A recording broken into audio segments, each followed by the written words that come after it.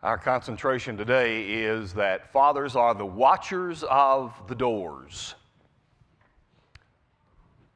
In our practical understanding of that, we're going to broaden it this evening to consider the whole concept of each of us as individuals and the doors of our lives.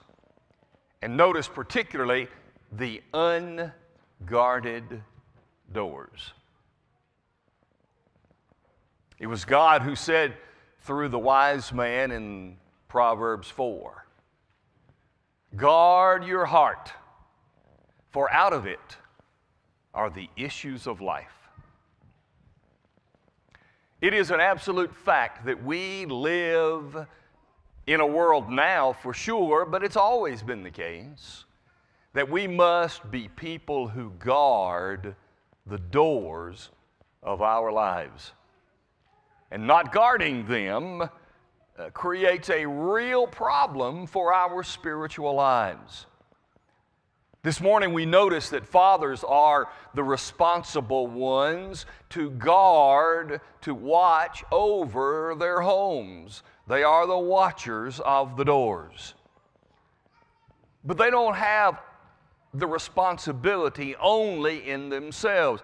Every one of us has that job as an individual to be the watcher of our own doors in order to guard ourselves, because out of us, out of that heart, come the issues of life. This text from John 10 helps us understand that Jesus is the door. And he uses that terminology, I think, obviously, intentionally. And I'm supposed to understand the intentional use of the word door. And I want to think what this text tells us about unguarded doors. First of all, Jesus said in the text that he is the door. All who came before him were robbers and thieves. Twice he mentions the robbers and the thieves.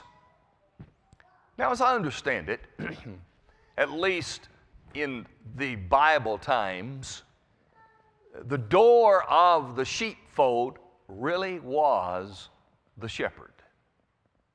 My understanding is that at night, when the sheep would be corralled, it was the shepherd who lay down at the opening of the sheepfold as a guard. Not only is it the case that he kept the sheep in, but he kept everything else out. And you remember when David wanted to fight Goliath, and the reason he gave for it was the fact that he, as a shepherd, twice had guarded his sheep. Once from a lion, once from a bear. The figure then of the shepherd guarding the sheep, the shepherd being the door that guards the sheep, is a powerful concept. Think with me why the shepherd needs to be there. What is the danger that causes us to need to guard our doors?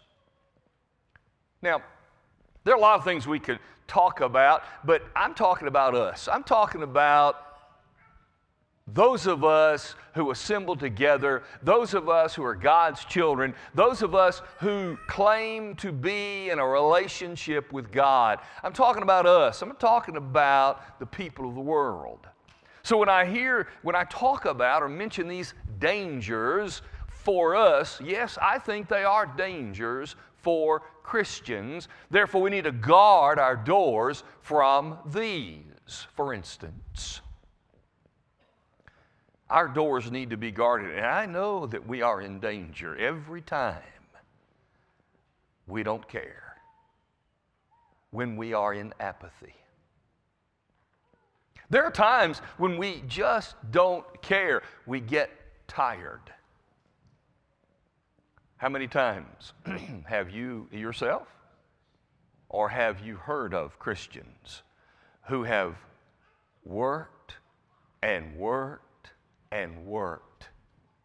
They've pushed, they've prodded, they've pleaded, and they cannot get any help. And the Christian says, that's it. I don't care anymore. I understand it. You probably understand it. There comes a time when we have just had it up to here, and I just don't care anymore. That mentality, that moment, that situation is a dangerous situation for Christians who are trying to guard their doors. Yes, there are frustrations in life. There are frustrations in all of our relationships, not the least of which would be our brethren. But those frustrations that put us in a momentary situation where we say, I've had enough, I don't care anymore. That's a dangerous time. Here's another dangerous time when a Christian says, I don't know. I just don't know. That's dangerous. Now, what I mean by that, there is nothing wrong with being ignorant. We use that term as though the word itself is a derogatory term. You're just an ignorant person. Well, it's not necessarily derogatory in its definition. The definition is they don't know. Well, does it mean that a child, is it something that we say to a child in a negative way, says you're ignorant, when they've never been taught something? Why, no. They're ignorant because they've not been taught. So I'm not saying that being ignorant or not knowing is necessarily a problem. It's not the momentary situational ignorance. It's that continuing ignorance of God's Word that becomes a problem. It's a dangerous thing. How many times have you said, I don't know that answer? And how many times have you tried to find it? The problem is not right now, I don't know. The problem is next week, next year, I still don't know. That's a problem. That's a dangerous point at which our doors have then become unguarded. Here's another one. Third, our doors unguarded, we are in danger when we begin to love the freedom of the unguarded door. Worldliness is an issue that every one of us struggles with. Every one of us struggles with the idea of worldliness in some form and in some fashion. But there are Christian people who begin to dabble in the world, and they like it. Well, you don't dabble in something you despise. You're not tempted by things that you don't enjoy. So I get it. But the one who continues to dabble and begins to enjoy that, enjoying it and preferring it and saying, I don't like the shackles of the door of Jesus. How many times have you known of people who leave home and throw off all restraint because now they think, hey, the boundaries are down and I can do whatever I want to do? To say that I'm drawn to the world is one thing, because we're all fighting it. But to go and live and dabble and participate in a way that helps me become connected to the world, that's a point of danger. It doesn't matter what that thing is. I know a man who, for those of us who golf, he was a preacher. And he was a scratch golfer. That means every time he went out, he basically shot par. he quit golf because he said, I began to love it more than the rest of my life. I appreciate that. I appreciate that. I only hope that I one day can give up golf because I'm a scratch golfer. It hasn't happened, and I don't see it in my future. But worldliness is a point of danger. How about this point of danger? Saying, I need to guard my door. When I say, well, yes, but I'm not ready yet. I'll do it later. I'll do it later.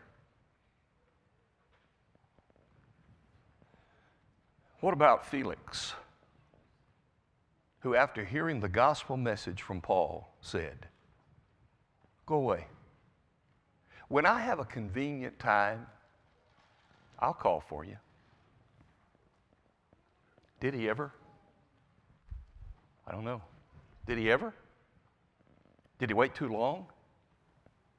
Did he intend to? Maybe. Probably. But he didn't. How long can we procrastinate guarding our lives until we won't want to guard them?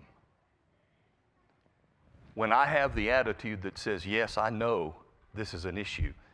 Yes, I know this is a problem. Yes, I know I need to do this, but I'm not ready now.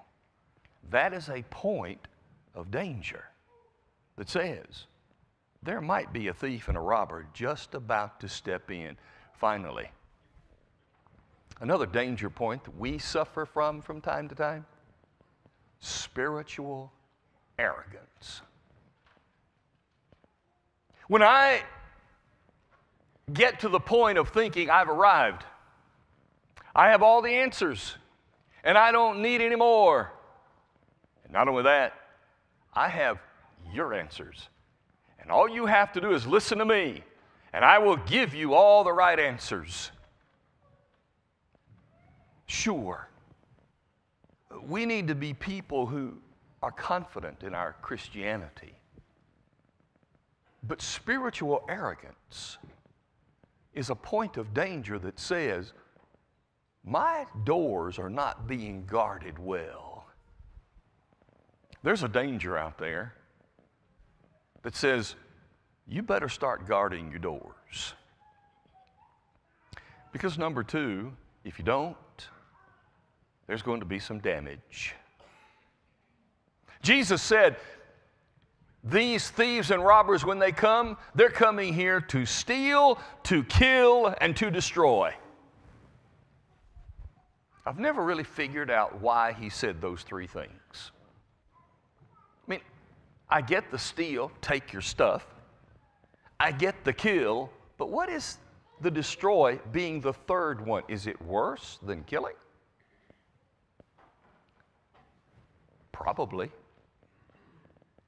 The idea is they want to totally annihilate, want to take it all away. The damage is when I don't have my doors guarded that I will lose my relationship with the Lord.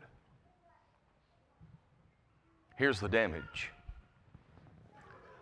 The damage is from losing everything when you've gone after everything. Losing everything when everything you have is then gone. But you didn't go after the one thing that matters. What did Jesus say about the man who loves the world, gets everything, but loses his own soul? The damage is, I went after everything this world had, but then you lose everything, and you have nothing left. The damage is, like the prodigal son, Luke 15, who wasted all of his substance with riotous living. He spent everything he had. He bought everything he wanted, but he bought nothing that he needed. How much investment are we making in the things that we need? What investments are we making in the things that we need? I know the investments we make in the things that we want, but what about the things we need? That was the problem with the prodigal.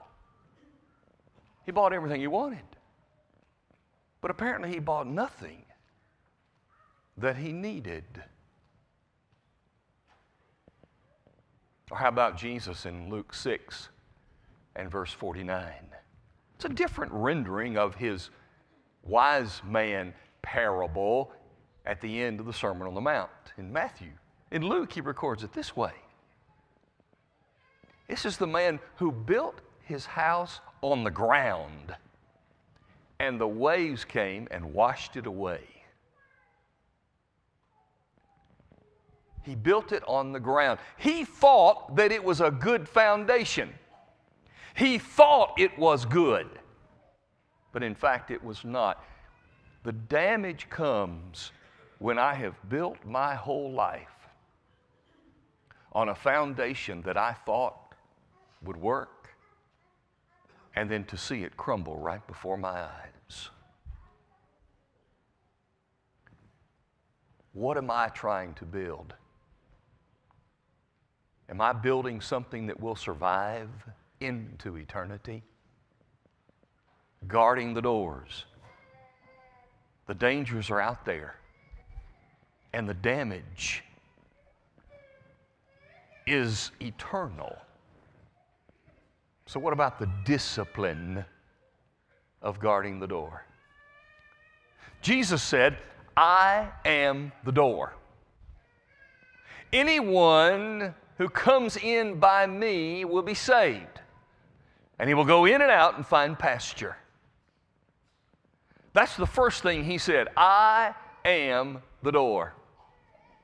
He then would go on to say, I have come that they might have life and have it more abundantly. Let me give you three things about the doors. Three things of the discipline of the door. Number one, know what you believe. 1 John 3, verse 19. By this we shall assure our hearts in truth, John said. Know what you believe. One of the doors that we need to put into our lives is a knowledge of what I know or the faith that I have in God. How many children are we raising merely to have their parents' faith and not their own?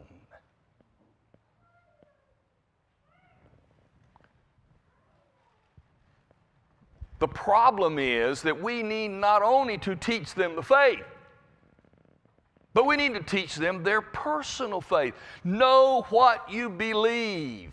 Understand what you know to be true. The greatest door that we can put in our lives to begin is to have this word in our hearts, to be able to turn to it and use it and say, this is what I believe.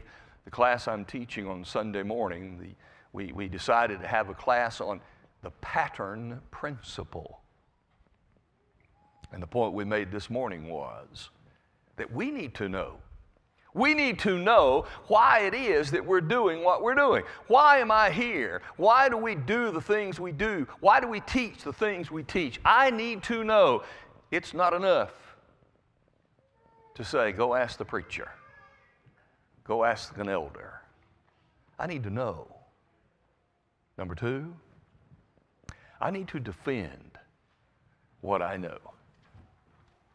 1 Peter 3 and verse 15, Peter said, "Sanctify the Lord God in your hearts, and be ready always to give an answer to anyone who asks you a reason of the hope that is in you with meekness and fear."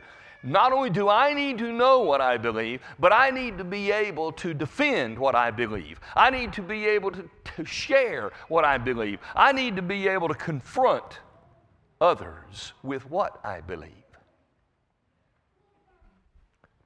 It's one thing to put up a door and put a lock on it. It's another thing to put a second lock and a security camera. It just does more enforcing of the security. I know what I believe, but when I turn and defend it with someone else, that just ensures that I know it even better. I've heard students who participate in Lads to Leaders debate. Here's what's interesting about the debate at Lads to Leaders. When you debate, whatever the proposition is, and it's all the standard ones you would think that we would have controversial topics about, whether it be women preachers, elders in the church, instrumental music, whatever it is, they debate it. Homosexual marriage. To debate at Lads to Leaders, they have to debate both sides. They have to research and understand what is it that these people are saying that I don't agree with, and be able to present it as one side of the argument. And then over here, they have to present what the biblical view is. There is value in understanding what others teach on things and how they teach it, so that I can then take Scripture and say, well, this is what God teaches. When I defend what I know better what I have defended. But third, know the one that we can trust and be in a relationship with. Jesus said, "I am the door." He said, first, if you enter through me, you'll be saved. If you're not a child of God, if you've not been baptized into Jesus, if you know that you have a relationship with the world in a way that others have a relationship with God, meaning this is your residence in the world, versus those who have a residence in the kingdom of God. It doesn't mean that you're a mean and nasty and ugly person. It doesn't mean that you've created terrible, awful sins. What it means is you're not a child of God. That's all it means. I know that most of us who obeyed the gospel when we were quite young, I know we have sinned worse after baptism than we did before we were baptized. I know it because I hear it all the time and I live with it. But the idea is that when you become a Christian, it's not about because I've been such a terrible and awful person. It's about one thing. I am not in the family of God. That's what it is. So Jesus said, you come in by me and you'll be saved. If you don't have a relationship with Jesus by being in His family, your door is not guarded. Your life is wide open. The devil is available to come to you much more easily. You know what? He might even be telling you to wait.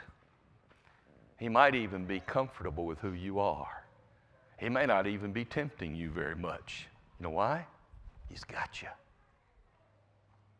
He doesn't need to bother you too much. Jesus said, number two, if you are in a saved relationship with me, you can go in and out. I've wondered about that term, in and out. You know what I think He's saying? I think He's saying, when you're in a relationship with me, you can interact with the world and you're safe. You can go to work. You can go to play. You can have relationships, but your relationship with Jesus goes with you to those venues. You go in and out, and you'll be okay. Without a relationship with Jesus, you're already caught. You'll go in and out and find pasture. To find pasture means to get what I need to survive. With Jesus, He promised that all these things will be added to you. Food, clothing, and shelter, He talked about in Matthew 6, if you seek the kingdom of God first. So having a relationship with Jesus is the greatest door that you can put in your life. But then there's that final thing He said.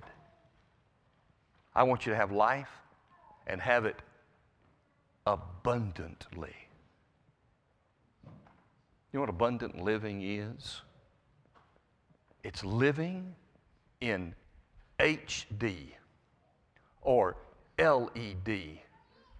It's living in QLED. Where does it end, by the way? Somebody tell me. Every time you turn around, they have another television talking about how great this is. I had a lady, or a guy who put in a system for me years ago, and he said, I have just come from a lady's house that I, a week ago, installed HD Direct TV. And this week, she called me to take it out. And she loves baseball. That's why she wanted it. And he said, I couldn't understand it. I said, ma'am, why are you wanting to have me cut it off? And she said, I love baseball, but I don't love seeing sweat beads on their face. That's what she said. There's too much detail. She didn't want to see all that. So she returned to the other picture just to enjoy the baseball. I want to know, where's it going to end? Where's it going to end? What are we up to? 5G in telephone service now? Is it going higher? Will there be a 10? Will there be a 20? You know? What does that mean? I don't know. But I know this.